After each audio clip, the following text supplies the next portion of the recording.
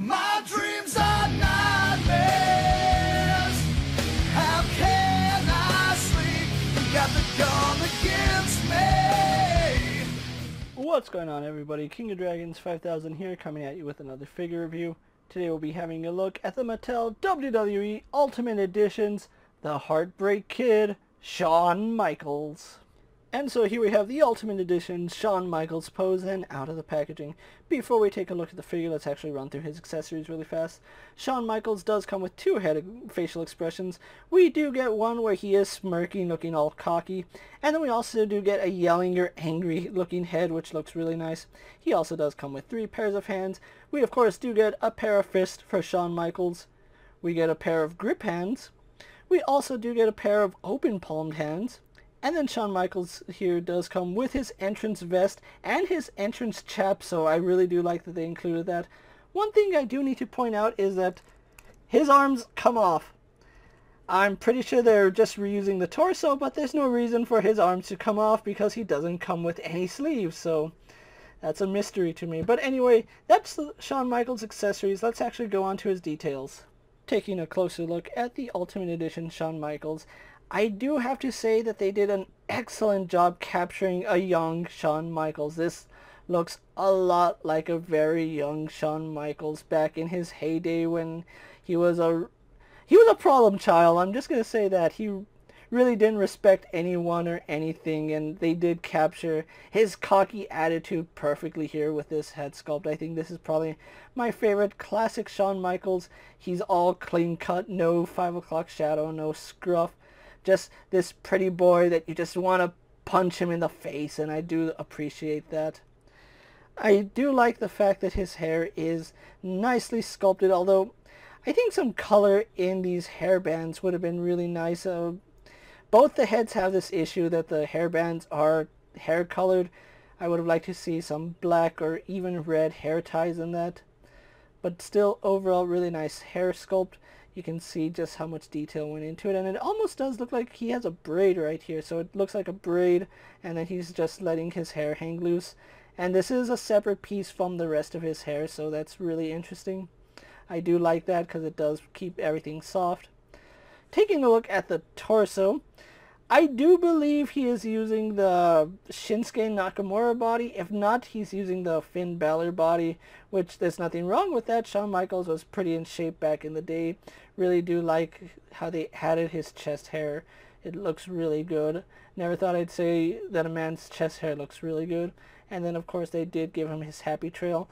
One thing I do need to point out is that mine has a red scratch right here. It's red paint, and I'm guessing that came from his tights, because it doesn't come from his entrance vest, because that's molded in red. So that's actually a red paint that they accidentally got on the figure. Really do like the tattoo that he has here. Unlike the basic figures, unfortunately, we do have it obscured by the peg because they do use a double joint for the Ultimate Editions figures, so that's a little bit unfortunate. Moving on to his wristbands, he does have the Heartbreak Kid emblem where it is white outline with the red details there. So really do like that. And it's the same for both hands, although it is a little bit messy on the hinge. That's really one thing that I don't think any toy company should ever try to attempt. It's paint on the hinge. You run the risk of getting it paint stuck, or worse, having it look sloppy. Taking a look at his entrance, or not his entrance tights, but just his regular tights. Really do like the Heartbreak Kid emblem. You can see the hearts, for the most part, are done really, really nicely. You can see right here, I do have a little bit of an issue right there, but that's no big deal. On this leg, looking all good. Knee pads look fantastic. Turning them to this side, we do have really good Heartbreak Kid emblems right there. Really clean job on all the emblems, so really good job by Mattel there. And it does of course say Heartbreak Kid on the back of his tights. Really do like the fact that they included knee pads, because I think when wrestlers wear knee pads under their tights, it does add some volume to it, so I'm glad that they did include that. Looking at his kick pads, you can see he does have a white stripe going at the top of his kick pad, followed by the traditional HBK kick pad where he has the silver wings with the Heartbreak logo right there. Really do like that. You can see it continues there. I would have liked to see a unique sculpt for this kick pad. I do believe that this is just a reuse from any Elite kick pad, the one that they should be using for Johnny Gargano, but that's another story for another day. Still looking really, really nice. So I do like the way that this figure came out. Really good job by Mattel. So with his details out of the way, let's actually get him compared to other figures you may have in your collection. And so here we have the Ultimate Editions Heartbreak Kid Shawn Michaels posed next to an Elite Brock Lesnar and a basic Jeff Hardy. And so here we have the Ultimate Editions Shawn Michaels posed next to the rest of the Ultimate Editions line. So with the comparisons out of the way, let's actually move on to his articulation. Shawn Michaels does have the Ultimate Editions articulation scheme, which he does have a ball joint in the head, which looks up and down surprisingly well. I really do like the range of movement in the head. It sits on the neck perfectly, and you can see it gets a lot of range. We get head tilt, a lot of attitude with this figure. It does turn left and right. No issues there. His arms are on ball joints. Now, if you do push the figure too far, the arms pop off. It's a good thing that the arms pop off, but I'm wondering, why do his arms pop off? They're not supposed to pop off. I'm more than likely going to guess that it's because it's reused torso. But anyway, moving on, arms do go all the way around, no problem. They do go out. We do have a really nice bicep swivel, which works perfectly.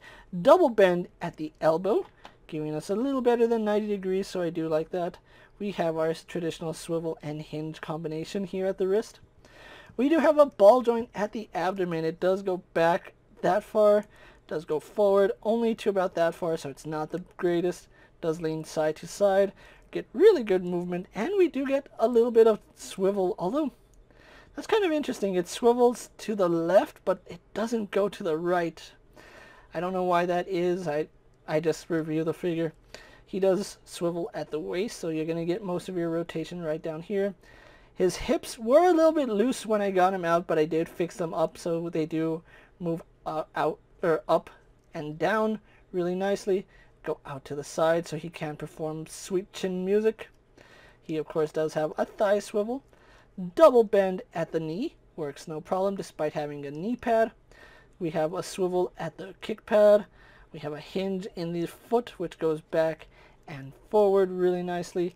We do have a slight rocker ankle, and then we do have a really generous toe hinge. So overall, really do like the articulation scheme on the Ultimate Editions figures, but I do have to point out one criticism about it, which I will mention in my final thoughts. So with his articulation, detail, and everything else out of the way, let's move on to my final thoughts. And so here we have the Ultimate Edition Shawn Michaels posed for my final thoughts, and overall really love the way this figure came out. There's so much to love about this figure, but at the same time there's a lot of things to hate about this figure. Let's go through some of the negatives about this figure. For one thing, the price point. I do gotta mention the price point. This is a $30 figure. Now, $30 is kind of high for a 6-inch figure, and although you do get a lot of accessories, other companies are doing the exact same thing for less. So the Ultimate Edition's line being $30 is a tough pill to swallow, especially because companies like Hasbro and McFarlane are doing the exact same articulation scheme better and cheaper. So I do have to knock the figure on that. Another thing I do have to point out is the lack of articulation in the torso. Will it kill Mattel to give the Ultimate Editions line better articulation in the torsos?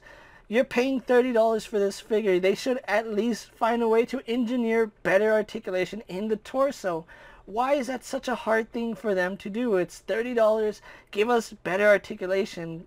It's not something that is out of the realm of possibility. We know it's possible, but Mattel just can't seem to give it to us.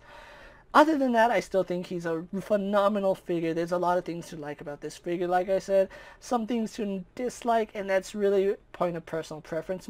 I think the Ultimate Editions line is great for WWE fans, although the price point is a tough pill to swallow. If you are looking for the Ultimate Editions Shawn Michaels, I honestly have not seen Series 3 or 4 this is Series 4, right? Yeah, Series 4. This is Series 4. I have not seen Series 4 anywhere.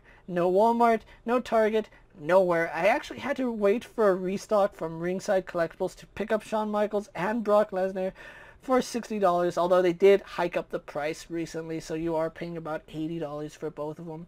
I was lucky enough to get them for $60, and that was before Ringside upped the price, so I am thankful that I got them each for $30. But again, that's a tough pill to swallow. You really shouldn't be paying $30 for something that other companies are doing better. But for WWE fans, we're going to buy it anyway, and that's pretty much how it goes. I still love the way this figure came out, so if you do enjoy the Ultimate Edition Shawn Michaels, definitely pick him up. I think he's worth the pickup. There are other figures that kind of aren't, but HBK here I think is worth the $30.